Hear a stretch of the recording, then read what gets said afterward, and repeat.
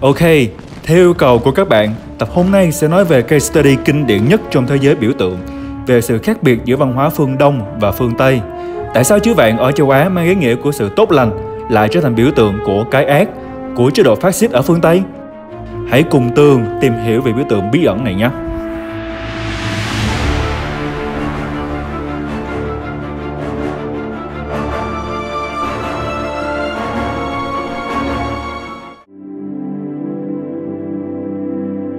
Biểu tượng này có thể được gọi tên là chữ thập gặp, là một trong những biểu tượng cổ xưa nhất và phổ biến nhất trong nhiều nền văn hóa khác nhau trên thế giới.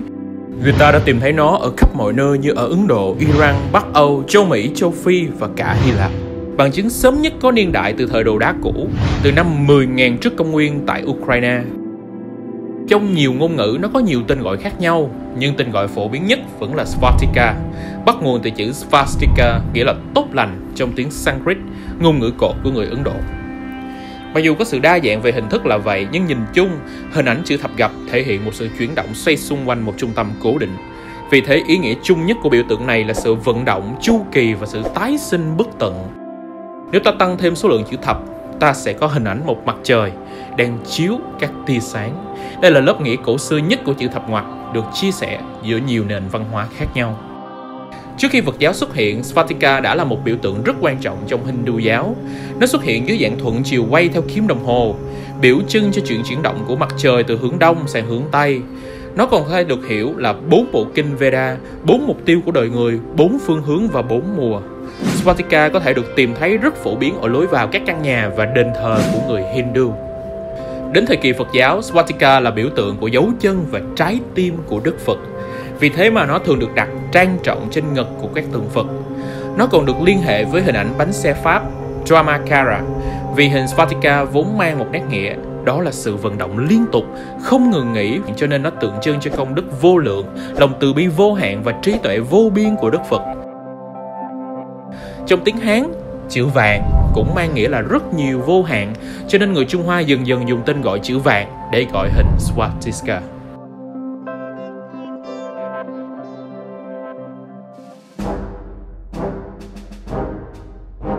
Như vậy, cho đến lúc này, Swastika là một biểu tượng của phúc lành tại phương Đông.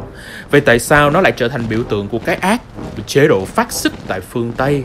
Để trả lời cho câu hỏi này, có một khái niệm mà các bạn cần nắm rõ, đó là người Adrian. Vào năm 1786, các nhà ngôn ngữ học đã đưa ra khái niệm người Adrian, dùng để chỉ những cư dân thời tiền sử từng sinh sống trên những vùng cao nguyên Iran, nằm giữa vùng biển Caspian và vùng núi Hindu Kush ngày nay. Từ nơi đây, họ đã di cư đến châu Âu, còn một nhánh khác đã di cư đến miền Bắc Ấn Độ vào khoảng năm 1500 trước công nguyên. Vì thế mà tiếng Sanskrit cổ thực chất cũng có nguồn gốc với nhiều ngôn ngữ tại châu Âu. Từ Andrea vốn có nghĩa là quý phái, chỉ những người có da trắng, dáng cao, mũi thẳng. Vì vậy, bạn hãy quan sát sự tương đồng giữa những người miền Bắc Ấn Độ, Iran và Âu Mỹ này. Phát hiện quan trọng về mặt ngôn ngữ học này tiếp tục được củng cố thêm bằng chứng khi nhà khảo cổ học nổi tiếng Heinrich Schliemann đã khám phá ra hình ảnh Swastika trong đống đổ nát của thành Troy, và nhiều học giả châu Âu quá khích đã cho rằng đó là biểu tượng chung của chủng tộc Aryan, trong đó những kẻ theo chủ nghĩa dân tộc cực đoan tại Đức vào đầu thế kỷ 20 đã tuyên bố rằng dân tộc Đức là những người Aryan thuần chủng nhất, là một dân tộc thượng đẳng, là những người đã chinh phục một lãnh thổ rộng lớn từ Á sang Âu và có quyền thống trị thế giới. Và đích thân lãnh tụ đảng quốc xã Đức Adolf Hitler đã thiết kế nên lá cờ Swastika của phát xít Đức, trở thành một biểu tượng tuyên truyền cho tư tưởng dân tộc thượng đẳng và trở thành nỗi kinh hoàng cho cả thế giới trong Thế chiến thứ hai. I myself had laid down a final form, a flag with a red background, a white disc, and a black swastika in the middle. The Nazis have never looked more impressive. Their appeal has never been more dangerous.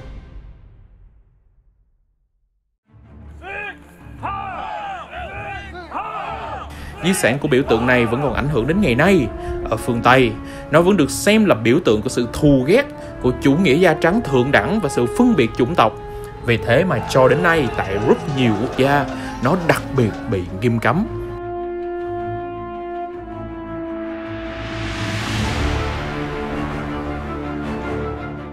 Tuy nhiên, tại phương Đông, Swastika vẫn là một biểu tượng tôn giáo quan trọng.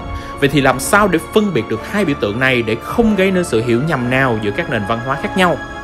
Điểm khác biệt cơ bản nhất của chúng chính là ở khuôn hình. Chữ vạn của phương Đông nằm trong khuôn hình vuông, còn chữ thập ngoặc của đất quốc xã nằm trong khuôn hình thoi, cũng là tượng trưng cho chữ viết tắt SS của đội bảo vệ khủng bố khét tiếng Stratfor.